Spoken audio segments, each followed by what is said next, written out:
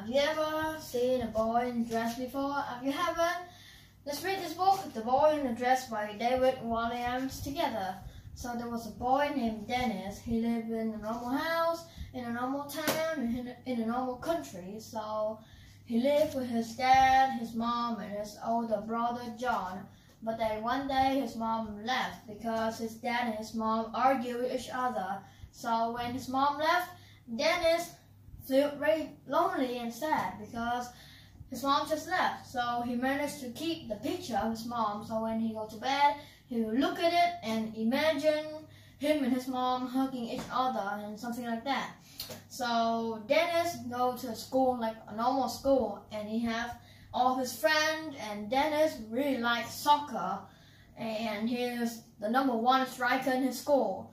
So one day he meet a girl named Lisa, and she invited him to her house. So when he goes to her house, she said that I have some dress and I have some fashion comic that you like to read, because Dennis liked football and he liked fashion and he liked dress. So he really enjoyed it. So they sit and talk with each other for a long time. And then Lisa decided to try on some new dress that she made by herself, so that Dennis could try them on, and so she can look at her beautiful dress. So Dennis he feels strange wearing a dress, but he soon get used to it, and he liked wearing a dress.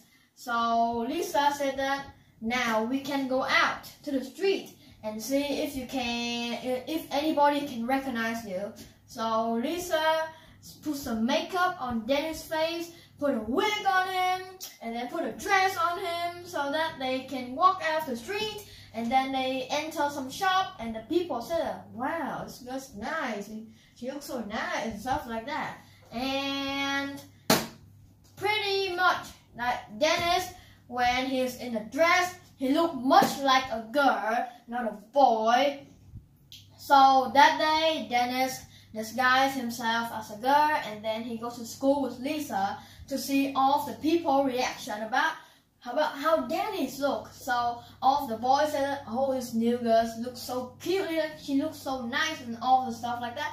And Dennis felt very happy, and because all of the boys and all of the people were looking at him.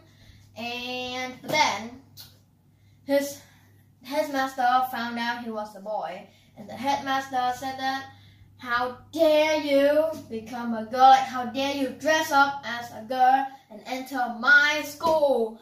And you didn't even wear the school uniform. How dare you?" And then he just expelled the boy. So Dennis felt really sad, and he just sit in his room all day long.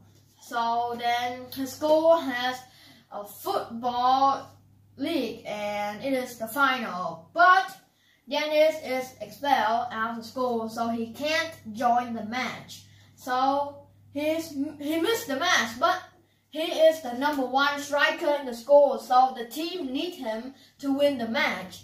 And then pretty much his school was led by his opponent 6-0. So they need a great comeback to win the game. So they need Dennis, because Dennis is the #1 striker. So it is only he can equal the goals. So his friend come to his house and said that, "We need you to join in the final because we are lead 6-0 and the second half is about to start. So we need you."